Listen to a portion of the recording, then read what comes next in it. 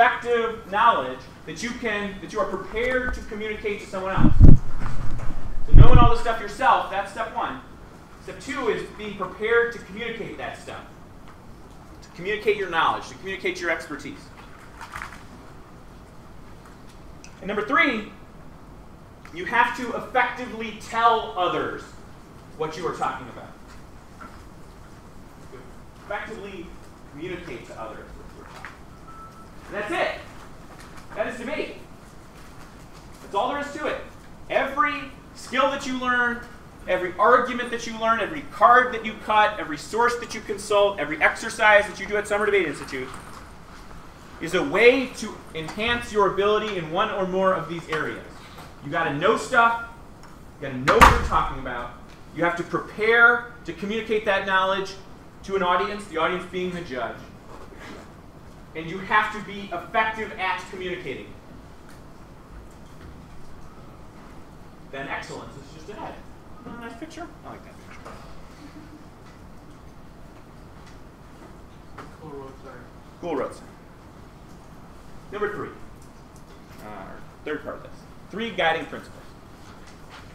So because that's what debate is about, because that's how you get better at debate, I think that the job of Summer Debate Institute is to help you better know what you're talking about. It's a big part.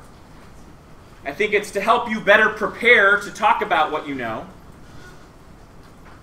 And I think it's to train you so that when you are talking about what you know, you are good at talking about it. Specifically, number one, Summer Debate Institute is an opportunity to gain topic expertise. To gain topic expertise. This is your chance to learn a lot about Cuba, about Mexico, about Venezuela, about economic engagement, about Latin America, about American politics as they relate to Latin America, about international relations theory, about the role of China and Russia and Iran, etc. in Latin America, about oil and energy, about human rights and democracy promotion, about free trade. It's your chance to become an expert in the subject matter of this year's topic. And I encourage you to do that at Summer Institute because that's really hard to do during the school year. It's really hard to do when you get back home. You'll have files to cut for your first tournament. You'll have homework to do. If you're an older student, you'll have college applications to write. You've got friends that you want to hang out with. And so while you will have time to do debate work, you will not have time to do a lot of background reading. You will not have time to do a lot of in-depth research about just basic concepts about the topic. So this is your chance to go home an expert. So that all the research you do at home, all the assignments you complete at home, all of the affirmatives that you write, or the disadvantages that you write, or the updates that you research, all of that stuff is grounded in some expertise about the topic. And Michigan State is a great choice for learning a lot about the topic. I think we do that well here. Number two, Summer Debate Institute is an opportunity to learn how to research and prepare. It's an opportunity to learn how to research and prepare. Certainly a big part of that is researching and preparing. So researching to do your assignments at camp, preparing your materials to get ready for practice debates and to get ready for the mini tournament and stuff like that. But that's not enough. It's not enough to just prepare and to research. You have to learn how to get better at those things. You have to become a better researcher. You have to become a better file preparer. You've got to get better at highlighting evidence, about being more efficient, about being more organized, about managing your time better. Your instructors and the RAs and the other people that kind of hang out at the camp to help you out, the people that will be judging your debates, the people that will be checking in with you in the dorms, they have a lot of experience, and you should draw upon that to not just do research and preparation, but to improve research and preparation. Your goal should be to be a better researcher, a better preparer when you get home in the fall so that you have more time to cut cards, so that you have more time to do your homework, to hang out with your friends, to do other things. So don't just use Summer Institute as a platform to do research and to do prep, but really learn how to get better at it. Number three, last one. Summer Debate Institute is an opportunity to practice skills. Practice skills. picked some photos from last year's SDI. I don't know if you can see this. It's kind of blurry. That's Will Repko. Will be one of your instructors. That's He-Man Sanjeev, who last year as a junior won the Baker Award, which is the award for the best team in the country. He won top speaker at a million tournaments, the first of which during last year was the SDI tournament. That's Stephen Karthikeyan from Chattahoochee, who was one of the best debaters in the country. That's Yo-Yo from Berkeley Prep in Florida, another one of the best debaters in the country. Zach Burdett is back there. Kieran Green, I can't tell who the person on the far right is from here. But all of these students during the summer last year really made it a point to get better at skills. They really made a point to practice the things they weren't good at, and to get better at those things, and to eliminate weaknesses, and to really strive to improve, not just to solidify skills they already have, but they put themselves out there and they try to get better. They try to eliminate the parts of their debate game that made them vulnerable, that made them weaker. And I think they did a good job of that. And the way they did that is they practiced the process. They practiced the process. They practiced all of the component parts of debating, all of the different micro skills and micro abilities that a debater needs. And the reason they used Summer Institute to do that is that when they got back to their schools in the fall, they couldn't do that. They wanted to win the important debates. They wanted to win the debates at big tournaments. And when you're at a tournament, you just got to do your best and try to win the debate. But when you're at Summer Institute, you don't have to care that you have won the practice debate. You have to care whether you have improved in the practice debate. And if you have improved in the practice debate, then you have won the practice debate. So most practice debates at Summer Institute should be double wins, because all 4 students that are participating in the debate and any students that are watching the debate should be learning and should be improving. Your goal is not to win a practice debate. That's not even a thing. There is no winner. Your goal is to get better. That's what winning in practice debates is. That's what winning at skills drills is. That's when you do a speaking drill, when you do a research assignment, when you do a rebuttal rework, when you do a mini debate about topicality or mini debate about conditionality or whatever. To win that activity means to get better at that skill, to get better at that process, to not think about Summer Institute as competitive, but as cooperative. You're using one another as a resource to improve yourselves. You're helping others learn, and by helping others learn, you yourself are learning. The other thing that they did is they tried to simulate game conditions. They tried to do the things that it took during the summer to simulate what it will be like in the fall. That means taking practice debates seriously. It means arranging the practice debates so that they're maximally useful. So they didn't exploit disparities in the evidence set. They didn't find the argument that there wasn't an answer to yet and then just read that argument so the other team couldn't respond. They didn't mess with disclosure to try to trick the other team so the other team wouldn't be prepared for the debate, so the other team wouldn't be debating their best. They encouraged the other team to debate their best, because it was only when the opponent, which I would call in Summer Institute not your opponent, but your sort of partner, only when that other team was their best could the student learn the most. So you want good debates, you want competitive debates, you want debates where you're debating your best, the other team that you're working with is debating their best, instructors are providing the best feedback, you're learning the most possible. A couple role models for you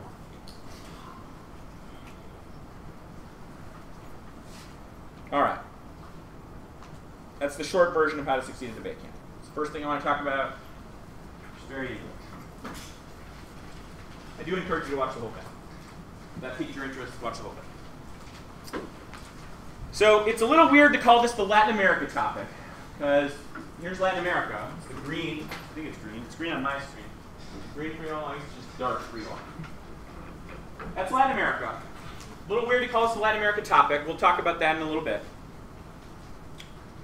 But that's the part of the world. I encourage you, if you got a computer and you got the internet, pull up Google Maps, just type in like Venezuela or something and zoom out, and just kind of get a feel for Latin America. Here's the resolution. The United States federal government should substantially increase economic engagement for Cuba, Mexico, and Venezuela. Okay. That's not that hard. That's pretty simple, right? I got different colors going on here to kind of divide it up into important parts. We're going to talk about some of those parts. We're not going to talk about other of those parts. But I would just kind of get a feel for the different parts. So we got the United States federal government should. That's how almost every resolution starts. We got substantially increased. We got to know some stuff about that. We got to figure out what that means. What that means for topicality. What that means for negative strategies. We got its. That word's just kind of hanging out there. That might be important. Its. Economic engagement. And we got to figure out what that means. That's important. That one's maybe the most important. And there's this other important one, toward. What the heck does that mean? It's over there, purple or pink or whatever color. It's a different one too. And then we got the three countries, Cuba, Mexico, Venezuela. Man, got a lot of questions about this.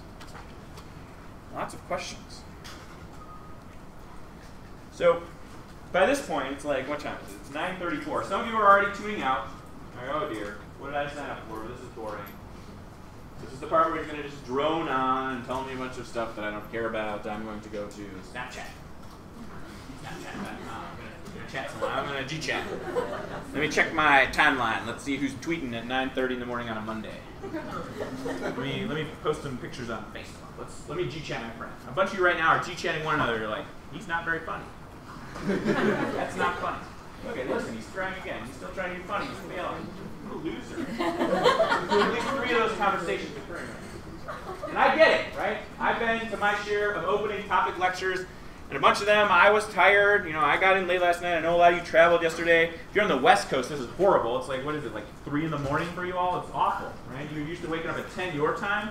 You're waking up at like some god-awful time. I'm sure it's terrible. I sympathize, right? Sometimes these are boring. I'm going to try not to make this boring. So give me a chance. If you are going to multitask, if I'm terrible, which is fair, if you think I'm terrible, then I'm just not doing my job. That's on me, not on you. Try to multitask productively. Try to go over to Wikipedia and read about Venezuela, or read about Cuba, or read about the embargo, or read about Mexico. I might say something that's like, oh, that sounds a little more interesting than the rest of the stuff he's talking about. Click over to Wikipedia and read about that or whatever. But I'm going to do my best to keep your attention, but if I can't, that's my fault, not your fault. But I do suggest that you give me a chance. I think this will be a little different than what you're used to or what you might think this is going to be.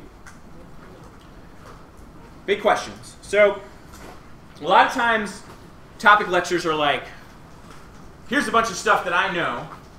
You should know it too. Okay? And I do know way more than you about the topic. I know a lot about the topic. That's like, I care a lot about learning about the topic because I think that's important. And I have the benefit that I just did 3 weeks of Summer Debate Institute at Georgetown with some of the best debaters in the country. And so they've really challenged me to know a lot. So it's not that I'm better than you, that I know a lot. It's just I've spent more time learning about the topic than you have. And I do have things that I want you to know. But I don't think that just telling you a bunch of stuff that I know is the best way to get you thinking about the topic, and I don't think it's that effective, right? I've been to enough classes where I had teachers, and they were just like, all right, open your notebook, Roman numeral 1, blah. 1A, blah. Please note the following 7 historical facts, right? Some of that stuff is super important. And I'm going to talk a little bit about how I want you to listen to the specific country lectures, because you're going to get those. You're going to get one about Mexico today. And you're going to get one about Cuba. And one about Venezuela tomorrow. And I'm fascinated by all these countries, and I'm fascinated by their histories, and I think that it is riveting, and that it's super relevant to the topic. It's super relevant to your debate. I'm going to make a pitch about how I want you to listen to those lectures in a little while. But the format of this lecture will be to ask some big questions about the topic, some of the questions that I had when I first started thinking about this topic several months ago, and that I think are important to think about and that shape the arguments that are going to be made in the debate. So there's going to be 5 of those big questions. At the end, I got a little treat, which is I got the 5 most important things that I have learned about the topic while at Georgetown. So I've done 3 weeks on this topic, and I'm going to share the 5 things that I think are the biggest things that I know now that I did not know 3 weeks ago today when I did the opening lecture at Georgetown. So big question, students asking a question. This is Noah Getz from the St. Mark's School, and Noah Getz holds the, I think, unbreakable record of having worked with me, not just at the camp with me, but in my lab for a total of 18 weeks during his high school career. almost all of which was at the SDI. So before his sophomore year, he came to the SDI and did a 4-week lab with me. Before his junior and senior years, he went to the Hoya Spartan Scholars Program for 7 weeks, 3 weeks each time at Georgetown, 4 weeks at the SDI. And it's weird not to have him here this year. Noah's one of my favorite students of all time, and I saw this picture of him asking a question. He was very inquisitive, very thoughtful, and so I was like, this is the perfect picture to introduce this. And so, if you ever see Noah Getz judging you, or if any of you are from the same art school of Texas, you already know Noah, make sure that he knows that he was immortalized in this lecture. I miss him. Big question number 1. So the first thing I always ask is, why are we debating this topic and not some other topic? I think that's the first question you should always ask when you're starting a new topic. And so those of you that are not seniors, you're going to do this again next year. We don't know what the topic is yet. But I think the first thing to figure out is why we're debating this topic. And the reason that's important is because the reason we're debating the topic shapes the arguments that we will be debating. And so if you can figure out why this is the topic instead of something else, we could be debating gun control, or we could be debating U.S. policy toward Asia, or we could be debating tax policy, or we could be, anything. We could be debating NCAA sports regulation. Lots of interesting things, lots of timely things, but we're debating this. We're debating what is called the Latin American topic. We're going to get to that in a minute. I'm telling you, this water, it's wonderful. So, the organization that selects the topic is a little obscure. I know some of you know it because some of you are at Georgetown, so I'm not going to do the does anyone know, and then we'll play that game. I think Alan from Blake got it last time, is that right? He cheated somehow and knew.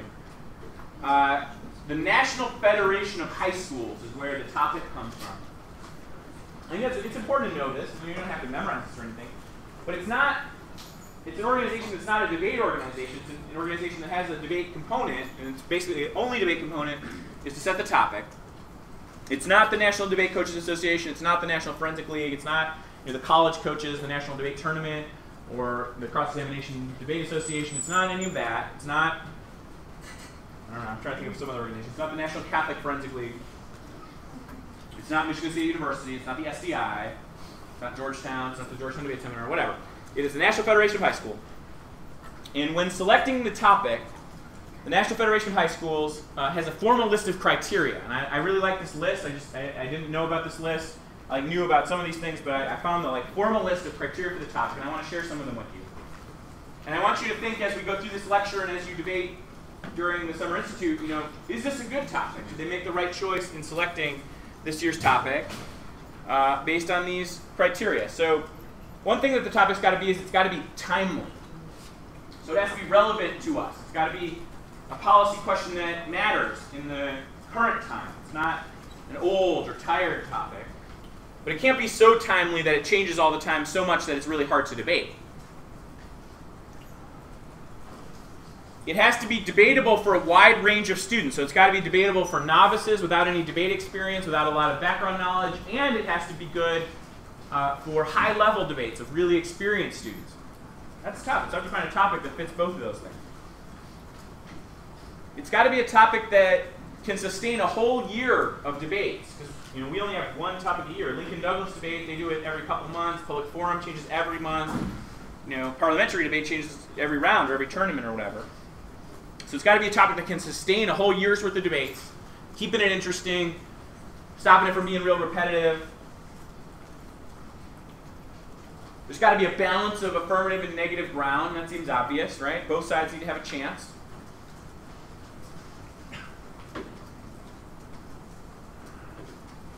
So the way it works is that authors, anyone can author a topic paper. And a topic paper is like a proposal for debating this topic. And this year's topic paper was called Latin America, which is why we call this the Latin America topic, but that might be problematic. We'll talk about that in a little bit. And it was written by the coach at St. Andrew's Episcopal in Mississippi. Do we have any Mississippians in here? We didn't have any at Georgetown. No Mississippians? Too bad. I like Mississippi. Why? I like Ole Miss. It's beautiful. If you're ever in Oxford, Mississippi, if you're ever close, just drive through Oxford, Mississippi. You can see Faulkner's house. It's beautiful. They have this gorgeous grove with these beautiful trees and this beautiful architecture. It's like paradise. Everyone's like, Mississippi sucks. And I'm like, have you ever been to Oxford? And usually they say no. I'm not saying everything about Mississippi is great, but if you ever get a chance to go to Oxford, Mississippi, it's beautiful. So in the topic paper, the coach at St. Andrew's Episcopal made several arguments for why this should be the topic. And I think it's important to understand this because this motivates a lot of affirmatives. This kind of sets up what negative ground is going to be. It kind of gives you a sense of what the controversy is. So his first argument is that Latin America has not been debated recently. And he was not exaggerating. The last time that Latin America was debated in high school was 1987 to 1988. Okay? That's a really long time ago. None of you were born then. None of the students, obviously. Some of the coaches were born. Yep. And that topic was resolved that the United States government should adopt a policy to increase political stability in Latin America. And in the late 80s, that was a timely topic, political stability in Latin America. The United States had engaged in a series of foreign policies that almost universally agreed upon undermined countries in Latin America. So there's a lot of stuff going on in Nicaragua, and there was a lot of stuff going on in a bunch of other countries. Colombia, Venezuela, even Mexico. A lot of the debates about this year's topic, so fast forwarding a bunch of years later, kind of are rooted in that conversation that was happening in the late 1980s about America's role in Latin America. So this is a chance for you all to update that discussion, to return to a discussion that we haven't had in high school in a long time. College has not debated this really ever. It was discussed a little bit in 1982 and 1983. That was the year I was born, where they talked about military intervention in the Western Hemisphere. And then it was debated a little bit in 1999 and 2000 when there was a constructive engagement topic, and one of the countries was Cuba, but the other ones were not in Latin America. So they debated Cuba once. But not really ever Mexico, not really ever Venezuela. So the first argument is it's timely and it's been time. We're due. Number two is that Latin America is in a time of transition. I think that's true. Latin America is in a time of transition. Latin America is transitioning from the place that we were debating about in the late 80s as kind of a proxy battlefield for the Cold War, when the Soviet Union and the United States were competing for influence in Latin America. It's changing. It's not so much a proxy place anymore, but it's a regional power. There are regional powers in Latin America. Latin America as a region is gaining more power, more influence, more autonomy. There are still battles for influence between the United States and Russia and China, but Latin America has changed a lot, and it's in the process of changing a lot. Number three is that Latin America is growing apart from the United States. Like I said, China has massively expanded its influence in Latin America. Russia, expanding its influence. Japan, arguably Iran, other countries. It used to be that a lot of people would write about Latin America and they would describe it, and this is true of Joe Biden and the president of Venezuela, Nicolás Maduro, took a lot of offense to this, but Americans like to describe Latin America as their backyard. The United States is backyard. If you're from Latin America, you probably don't like that. But for a long time, it was true in the sense that the United States had a lot of influence in Latin America, and that was kind of considered the United States' domain. And that's changing. Number four, Latin American economies are becoming much more important. A lot of them, Brazil, growing a lot faster than average. A lot faster than the economies in other parts of the world. And that's creating a lot of new opportunities, and that's creating a lot of new challenges. The president of the World Trade Organization, Latin American. Can you repeat that one again? Pope, for last point. The Pope. The Pope is from Latin America. The last point is Latin American economies are growing, and that's creating challenges. Latin America is a bigger player than it used to be. So it makes sense to debate it. And number five, socialist and left-leaning, maybe not quite socialist, but pink governments, not red, but pink governments in Latin America, a lot of them are undergoing transitions. And we're at the point where some of them are going to kind of push all in on socialism. Some of the countries are moving left. Some of the socialist countries are moving right. Cuba is starting to introduce some private property and some privatization, some free market kind of capitalist instruments into its economy. Venezuela, after the death of Chavez, is now forced with deciding the arc of its economy. But other countries like Bolivia, Nicaragua, Ecuador, a lot of the kind of pink countries in Latin America are at points where they will either solidify their kind of socialist economies or they're going to pursue more capitalism. And what the topic paper didn't really say, but which is true, is that Latin America is back on the agenda. It's something that is being talked about a lot.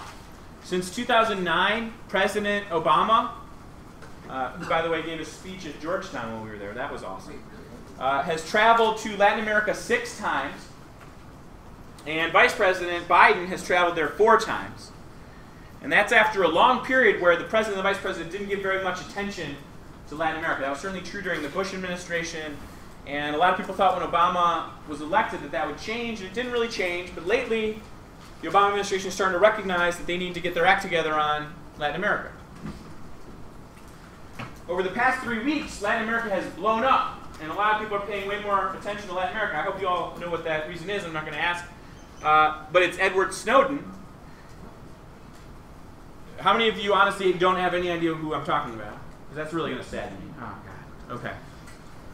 Edward Snowden is the person who either is a traitor or a whistleblower, depending on what you think. 55% of Americans would describe him as a whistleblower. 35% of Americans in the most recent poll have described him as a traitor. He leaked NSA documents to a reporter named Glenn Greenwald, who's a former debater from Nova High School in Florida, who writes for an international newspaper. And he leaked the story about American illegal surveillance of people. And he is holed up in the transit part of the Russian airport seeking asylum. And the countries that have come to his rescue are countries in Latin America. Venezuela has offered him asylum. Bolivia has offered him asylum. Nicaragua has offered him asylum. And Ecuador and a couple of other countries have kind of talked about it, but his best shot at this point is probably to end up in Venezuela. And so there's been a lot of talk about Latin America. And like, why is Venezuela offering this person asylum? Why is Bolivia so angry? There was an incident when the Bolivian president's plane was grounded, and the next day while we were at Georgetown, the kind of pink governments of Latin America held a summit, and they were very angry, and they called it a violation of international law, and you're going to learn a lot about Snowden this summer. But it's super timely. Real policymakers, real politicians, real policy analysts, just citizens of the United States are thinking more about Latin America than they have at any time in recent history. So that's why we're debating this topic. We could be debating a different topic. This is the one we got. I think it's pretty good. The question number 2 is, why is this the Latin America topic? So that was what the topic paper was called. But the topic paper suggested a variety of different resolutions, not all of which were just Cuba, Mexico, and Venezuela. We're going to talk about that next. When somebody asks you what the topic this year is, most of you are going to say Latin America. I think it's really the economic engagement topic, or it's the Cuba, Mexico, Venezuela topic. So I got my Cuba shirt on today. Awesome shirt.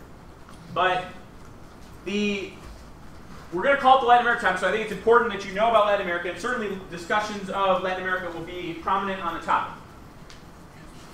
It is much harder than you would think to define Latin America, and it is much more problematic than I thought. So Wikipedia says Latin America is a region of the Americas where Romance languages, i.e. those derived from Latin, particularly Spanish and Portuguese, and variably French, are primarily spoken. So unpacking that, it's the part of the Americas where Spain and Portugal colonized, and where the Spanish and Portuguese language are spoken, and arguably French, although that is very arguably. Black's Law Dictionary, so I look for like a dictionary definition, says Western Hemisphere designated member countries / areas where mainly Spanish or Portuguese is spoken. These include Mexico, Central America except Belize, and South America except French Guiana, Guyana, and Suriname. Boy, that's weirdly precise, right? You look at a map, French Guiana, Guyana, and Suriname are all right there near Venezuela. Why don't they count? Why doesn't Belize count? Well, it's because they speak not Spanish and not Portuguese. Suriname is the only country in Latin America that doesn't border a country that speaks Spanish or Portuguese, which is kind of a cool fact about Suriname. But that was just a cool fact about Suriname. The reason they're not included under the Black's Law Dictionary is because they are not Spanish or Portuguese. So Black's Law doesn't count French. There's a lot of debate about which countries are included. The common list is the following countries. You don't have to write this down, but just think about how many of these you knew were a country and how many you know something about. Argentina, Bolivia, Chile, Colombia, Costa Rica, Cuba, the Dominican Republic, Ecuador, El Salvador, and then French Guiana, arguably, Guadalupe, Guatemala, Haiti, Honduras, Martinique, Mexico, Nicaragua, Panama, Paraguay, Peru, Puerto Rico, St. Bartholomew, St. Martin, Uruguay, and Venezuela. And a lot of those are French, and so they wouldn't be included under certain definitions. A lot of those are French territory. The term Latin America was not used until the 1850s, and it did not become prominent until the mid-1900s, so not that long ago, 60 years-ish. Before that, Latin America just didn't exist. And that doesn't mean that the area, the country, the people, all of that didn't exist. It just means that that concept, the idea that there's a region of the world called Latin America, did not exist. And as a result of the etymology and the kind of just historical baggage that goes along with the phrase Latin America, the term Latin America, it is very contestable and very critiquable. I got a couple of cards. So, a person named Thomas Holloway, who's a professor of Latin American history at UC Davis, wrote an essay called Latin America, What's in a Name? And he says, by its historical and intellectual origins, the term Latin America privileges those groups who descend from Latin peoples, Spain and Portugal, but not, ironically enough, the French-speaking populations of Canada or the Caribbean. Latin America as a term ignores or claims dominance over other cultures in the region which have recently come to reassert their distinctive traditions, including a plethora of languages spoken by tens of millions of indigenous people, none of which have any relationship to Spanish or Portuguese or Latin. The current condition of peoples of indigenous and African heritage has a historical relationship to conquest, colonialism, subjugation, forced assimilation, exploitation, marginalization, and exclusion. Those are not processes to celebrate and use as the basis for national or regional identity. He is not a fan of the topic of what I just wrote here. And that makes sense to me. It's not Latin America. Spain and Portugal do not own that territory. We should not define the history of this region of the world entirely because Spain and Portugal were the first two countries to colonize and kill a lot of people and enslave a lot of people. That's stupid. I'm still going to use the term Latin America, and I think it's inevitable that you all will too. But I think you need to think about what that means, and I think you need to think critically about what that means and what assumptions you are making about that part of the world when you use that language. And in particular, when you think about, how do Latin Americans think about U.S. policy? What do Latin Americans think about this or that? That's just a made-up concept. One more card from Walter Mignolo, who wrote a book that's awesome called The Idea of Latin America. This will blow some of your minds, I think.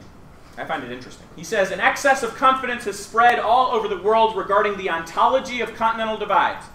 While it could be debated whether there are 4, 6, or 7 continents, it is unquestionable that the count of 6 or 7 includes the basic 4-way subdivision of Asia, Africa, America, and Europe. That undisputed division underlies not only debates over continental divides, but also ideas of East and West, North and South, and explicitly hierarchical categories such as first, second, third, and fourth worlds. The wide acceptance of those geographical designations hides the fact that the division of continents and the geopolitical structures imposed upon them are all imperial constructions of the past 500 years. A god did not create the planet Earth and divide it from the very beginning into 4 continents. The narrative and argument of this book will be about how the idea of Latin America came about. One of the main goals is to uncouple the name of the subcontinent from the cartographic image we all have of it. It is an excavation of the imperial colonial foundation of the idea of Latin America that will help us unravel the geopolitics of knowledge from the perspective of coloniality. The Americas exist today only as a consequence of European colonial expansion and the narrative of that expansion from the European perspective. There's a lot of big words in there. Some of you didn't understand some of the specific words. You'll learn some of that when you learn to read kind of critical literature. But the basic idea is that our whole conception of continental divisions, America, Latin America, that's all a product of European colonialism. And that's just true. The Incas, the Mayans, they never lived in Latin America. They lived in what we now call Latin America, but they did not live in Latin America. They were not Latin Americans.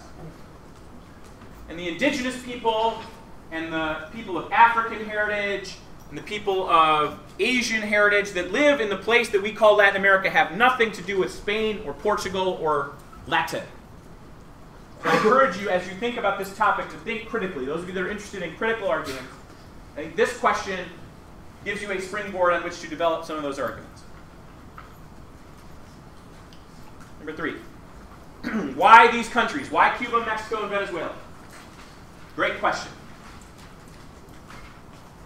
To be honest, I sort of disagree with the inclusion of the 3. I'll explain that in a minute. But the preview is that Cuba and Venezuela go together, Mexico does not. There were 9 countries discussed in the topic paper. Only 3 made the cut. The 9 were Argentina, Bolivia, Brazil, Chile, Colombia, Cuba, Ecuador, Mexico, and Venezuela. Cuba is the most visible example of controversial U.S. policy in Latin America. We have an embargo on Cuba. You're going to learn a ton about that in the Cuba lecture that Mr. Revko will be doing tomorrow. Mexico is America's closest ally in Latin America, and it's one of the United States' biggest trading partners. We work together on border security, on immigration, on drug trafficking, on trade. We have NAFTA. You're going to learn a lot about that in a few minutes from Mr. Feldman. It's going to be very interesting. Mexico is a fascinating country. I think my favorite is Venezuela, which is like in between. They're an adversary in many ways, but they're also an ally in many ways, and it's very confusing. And it's a fascinating, fascinating country with interesting politics and interesting history. And the recent offer of asylum to Edward Snowden makes it all the more interesting. We get a ton of oil from Venezuela. Venezuela says that we're the devil.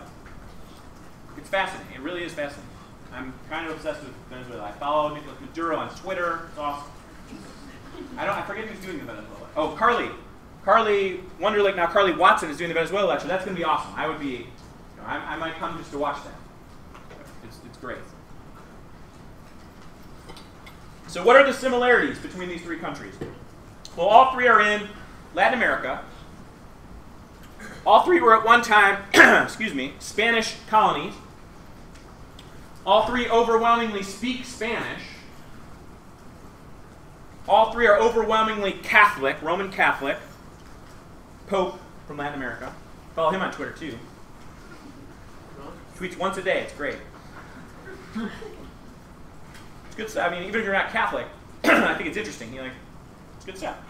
Same way I would follow the Dalai Lama on Twitter, or anyone else on Twitter. I don't think the Dalai Lama has Twitter. I'm just saying, if the Dalai Lama had Twitter, I would follow it. So follow the Pope. It's one tweet a day. What does he post? I think it's just like Friday. No, he gives a message every day, a real short message, just kind of a thought for the day. And most of it, he's a Jesuit, so I used to teach at a Jesuit school. Sort of consider myself a Jesuit. It's all about service and being a person for others, and so a lot of his tweets are messages about the mission to serve, stuff like that. Yes? Are you sure the Dalai Lama is I am not sure. He might. It was just an example. I apologize for the weird distraction. All 3 have strong national affinities for baseball, and I'm going to take a minute to talk about this just because I'm fascinated by baseball. I'm wearing a World Baseball Classic jersey. I have one for Cuba and one for Venezuela as well. 113 players from Mexico have played in the major leagues, 286 from Venezuela, and several hundred from Cuba, including about 70 who have defected from Cuba since the embargo. And I have 2 side notes about this. Number 1, tomorrow's All-Star game features 22 Latin American players, which is a record, including Miguel Cabrera, who is probably going to win the MVP again, because he's awesome, and he plays for the Tigers. And he's from Venezuela. And he's a national hero in Venezuela. The Venezuelan embassy to the United States has a website, and they constantly are posting articles about Miguel Cabrera. He's the first player ever to hit 30 home runs and have 94 RBIs by the All-Star break. If you don't know anything about baseball, who cares? But that's for those of you who care stuff about baseball. And some of you, even if you don't follow baseball, might know about this dude for the Dodgers, Yasiel Puig. He's from Cuba. He's going to play an All-Star game even though he's only been in the major leagues for a month, which is crazy, but awesome. Opening day this year, foreign-born players, and almost all of them are from Latin America. There's a few from Japan and Korea, Canada, Netherlands, because Curacao counts as Netherlands, but it's in Latin America. It's right by Venezuela. Most of them are from Latin America. Over 28% of opening day rosters were foreign-born players. And this year, on opening day, there were 63 players from Venezuela. 63, imagine that. That's second only to the Dominican Republic in non-American, non-United States ball players. 15 players from Cuba, which is crazy because we have an embargo on Cuba. They've left their country to come play here. They can't go back for 10 years. They're not welcome in their country anymore. 15 of those, and 14 from Mexico. So that's side note number 1 about baseball. Side note number 2 about baseball. There is a fascinating article, and I would encourage you to read this even if you're not that into baseball, in the New York Daily News that I saw yesterday, about a Latin American All-Star game that was held in New York City 50 years ago, or 60 years ago, in October of 1953. And it was the last game that was ever played at the Polo Grounds, which is a really famous stadium in New York. And it was the first and only time baseball's Latin players would be squarely in the spotlight, is a quote from the article. And the game featured players from all 3 topic countries, as well as 3 others. So there were players from Cuba, Puerto Rico, the Dominican Republic, Venezuela, Panama, and Mexico. And there were 4 Hall of Famers who played in the game. Roberto Clemente and Orlando Cepeda from Puerto Rico, Juan Marichal from the Dominican, and Luis Aparicio from Venezuela. He was the first ever Hall of Famer from Venezuela. And if you want to check that out, it's on the New York Daily News. If you just search for any of those words, you'll pull it up. It's great. I don't know how they dug that up. I think most people didn't remember it, but that's pretty cool. I really like baseball, and that's one way that I'm connected with the topic. There are other ways to connect to the topic. Art, music, food. There's a lot of really cool things about Latin America, and there's a lot of things that we in the United States have as a result of our relationship with Latin America that we probably didn't even think about.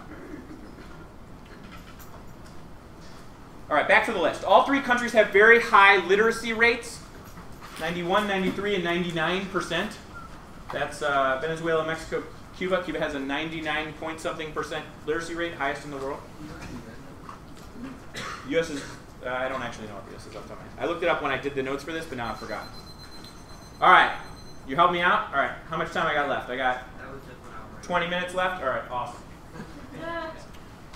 All 3 countries have abundant oil resources, which is important.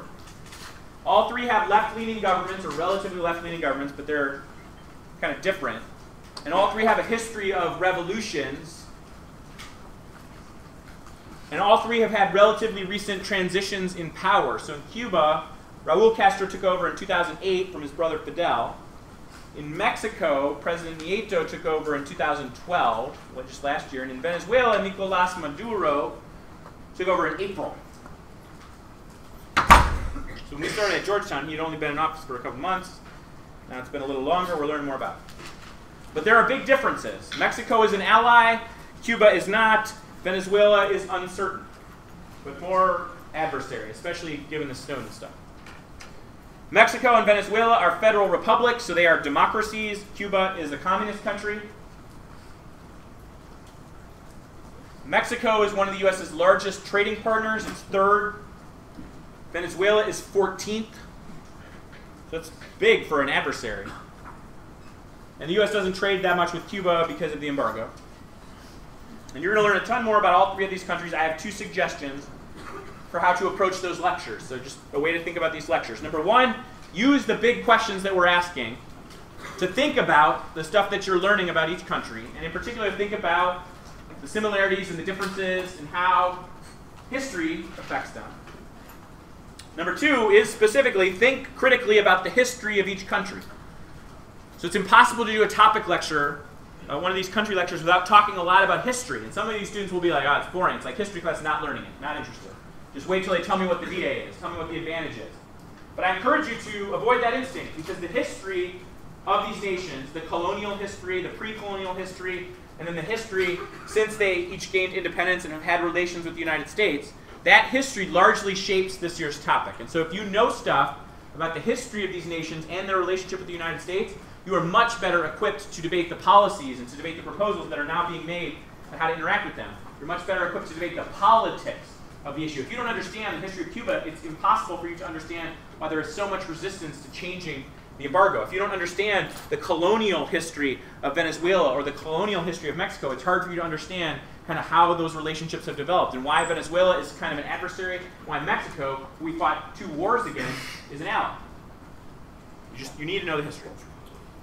It's not boring unless you don't understand how relevant it is.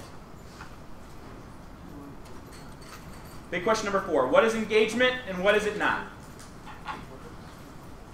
You have an excellent topicality file that Casey Harrigan, who was the person who was here, who introduced this morning, researched. It has a lot of great cards in it. Engagement is usually defined not by what it is, but by what it is not. It's usually described as not containment, not isolation, not punishment, not military pressure, not appeasement, not a bunch of other things. And so it can be hard to define. One of the cards from the topicality file, there's several, from this person named Evan Resnick, who is a professor, assistant professor of political science, and he wrote an article called Defining Engagement. And he says, while the term engagement enjoys great consistency and clarity of meaning in the discourse of romantic love, it enjoys neither in the discourse of statecraft. So that's supposed to be funny, being really funny. You know what it means when someone's like, I just got engaged, but you have a hard time understanding when you're like, what does it mean to engage Cuba? Quality of debate is diminished by the persistent inability of the U.S. foreign policy establishment to advance a coherent and analytically rigorous conceptualization of engagement. Scholars have not fared better than policymakers in the effort to conceptualize engagement because they often make at least one of the following critical errors. Number 1, treating engagement as a synonym for appeasement. We'll talk about that in a second. Number 2, defining engagement so expansively that it essentially constitutes any policy relying on positive sanctions. So very broad definition that doesn't really mean anything. Or number 3, defining engagement in an unnecessarily restrictive manner. So he's like, I've heard the tea debate, it's bad. That's basically what he's saying. It's hard to define, people disagree, they make mistakes in how to define engagement.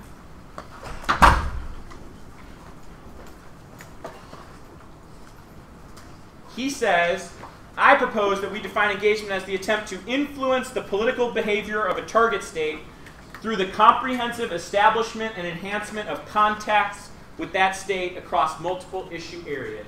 Or, to put it much more simply, we should engage them, not contain them. We should try to use contacts and closer relations to change their behavior, not coerce them into changing their behavior. And so that's why it is a fundamentally different way to approach a nation whose behavior you want to change than containment. It doesn't just give them whatever they want.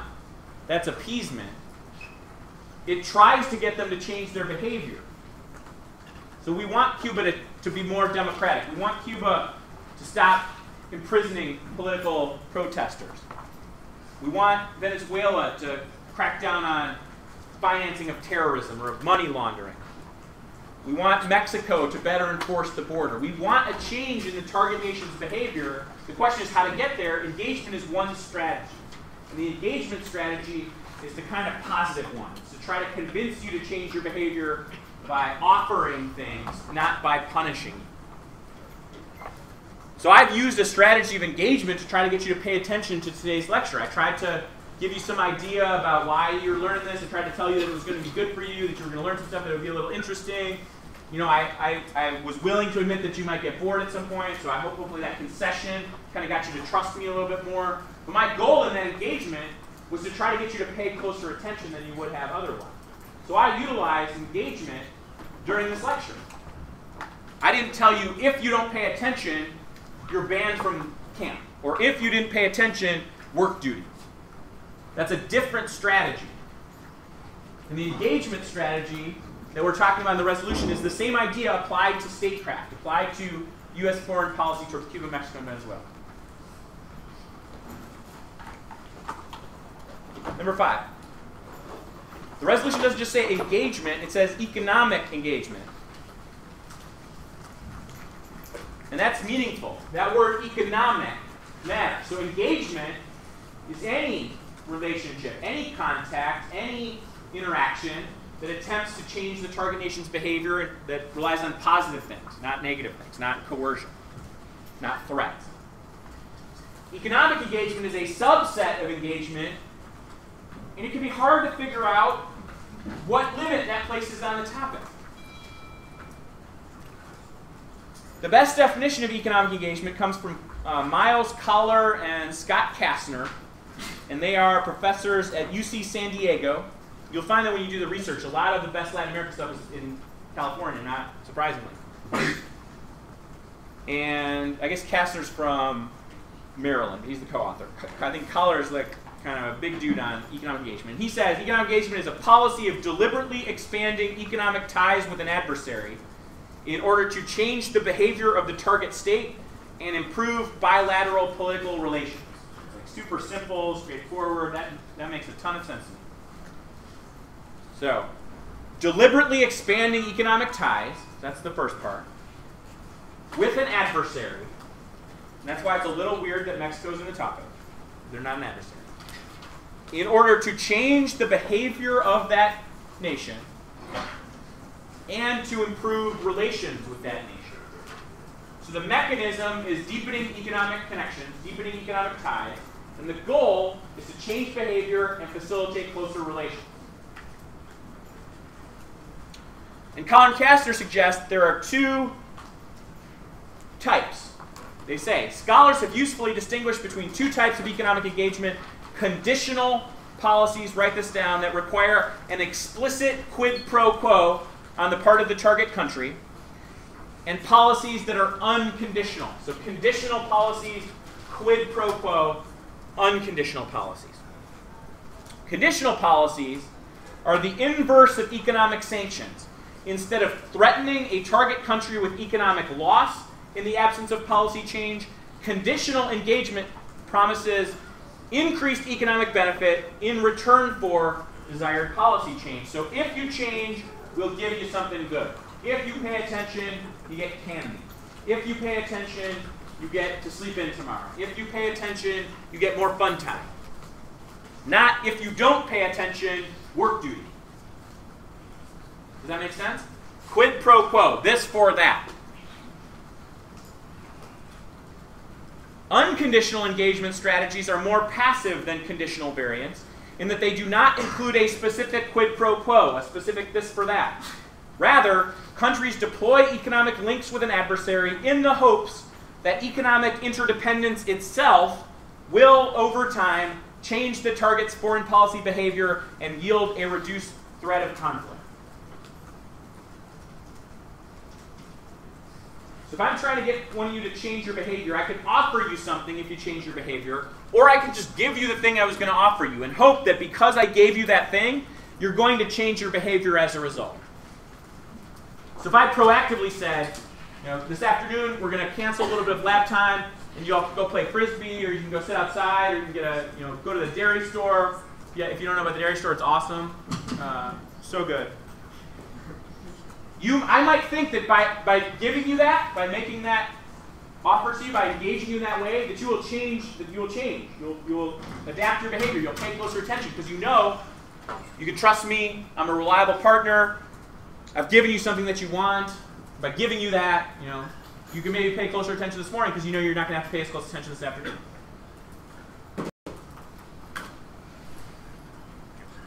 Economic engagement can be distinguished from a bunch of other kinds of engagement. Some of the other kinds of engagement that you might hear about, that you're going to have to figure out what they mean. Political engagement. How's political engagement different than economic engagement? Diplomatic engagement. How is that different than economic engagement? Military engagement. How is that different than economic engagement? Cultural engagement. How is that different?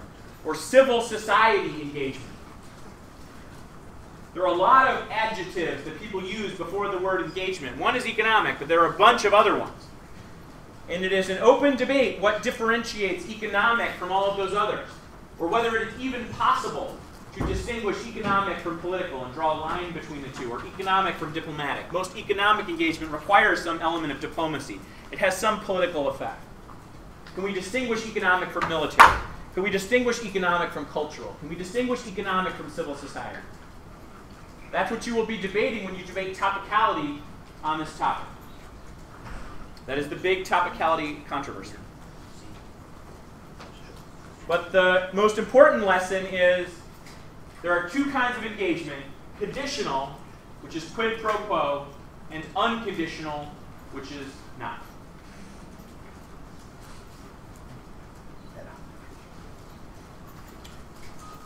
On Tuesday, so that's tomorrow, All-Star Game Day. All-Star Game Day night, you will get a topicality seminar in your lab.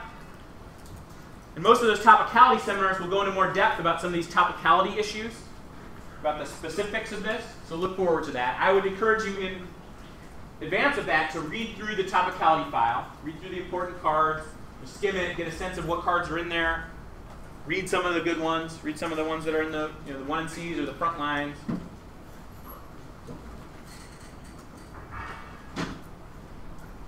But for now, we're going to have to cut that off for time reasons. The important thing is you've got to know what engagement is, and you've got to know what economic engagement is, and that will shape most of your topicality debates. There will also be debates about toward. Those are beyond the scope of this lecture. All right, lessons so far. So on the left there, that's David Munoz, who's in my lab, who's at this camp from Damien. And that's Nancy Pelosi. So Obama gave a speech at Georgetown about climate change while we were at Georgetown. And we got one student up, has to go, and David Munoz got to go. He's got some close-up photos of President Obama giving a speech, like closer, you all are closer, farther away from me. He was from Obama. He had to meet Nancy Pelosi and a bunch of other people. And then on the right there is a demonstration debate at Georgetown featuring left to right Anastasia from Bronx, that's Andrew Arsh, who you can't really see, Andrew Markoff, and Elsa Gibbon from College Prep. Some of you might know those people. Whatever, just photos. So I spent 3 weeks there, and I think I learned 5 things that are the most important things. I'm just going to briefly tell you what they are so that you can pay closer attention to these concepts and you can be thinking about this stuff as we go forward. Number 1 is that students don't know very much about Latin America. Which is, it's not your fault. It just seems like American schools do not prioritize teaching you about Latin America. Some of you know more than others, depending on your geography. So the kids from Florida know a ton more than the kids from Michigan, or from Wisconsin, or from Minnesota, or whatever. Kids from California, I think, know a lot about Mexico. But most of you don't know that much. And so it's really important for you to not assume that it doesn't matter that you don't know, but to take the time to really learn about Latin America, the geography, the history, the culture, know important leaders, know the different countries and why they are important and what their relationship is like with the United States and with the other countries. I have taken it upon myself, I didn't know that much about Latin America either. I've tried to learn about a lot of the non-topic countries too, so I've learned a lot about Bolivia. Bolivia is fascinating because Bolivia is the first country to pass legislation in the world that defines human rights as applying to nature, as applying to non-human life. It's considered kind of like model legislation for other countries. So if you're in Bolivia, you can sue a company for hurting the environment as a violation of human rights. And they're the first country that's done that. There's a bunch of other cool stuff, like Suriname. It's the only country that doesn't border Spanish or Portuguese-speaking country. A lot of fascinating stuff in Latin America. Take the opportunity to learn that. Clean up after your school districts and clean up after the people who set your curriculum. And they didn't do a good job of teaching you about Latin America, so you got to take that upon yourself. Number 2 is that economic engagement is relatively easy to define, but it is very difficult to limit. So it's not hard to find definitions of economic engagement, but it is very difficult to decide what counts as that and what does not. So matching up plans to definitions is harder than I thought it would be. Number 3 is that quid pro quo, or QPQ, is super important on this topic. It is way more important than I thought it would be when I went to Georgetown. both substantively in terms of arguments about foreign policy and what the United States should do, and theoretically, because it opens up a whole host of arguments about counterplans and about plans, about disadvantages. Whenever the opportunity arises, learn more about quid pro quo, learn more about conditional engagement, learn more about the substance of that and the theory of that. It's really important. Number 4 is that oil is really important. All 3 topic countries have oil. And a lot of competition in Latin America is for oil.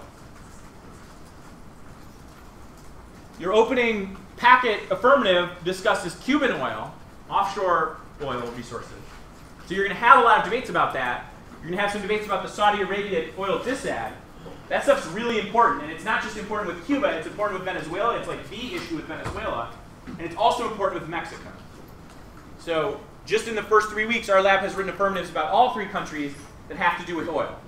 And so mastering oil, like understanding the economics of oil, the geopolitics of oil, just understanding how the oil market works and oil prices and all that stuff, like getting some background in oil, very important. More important than I thought it would be.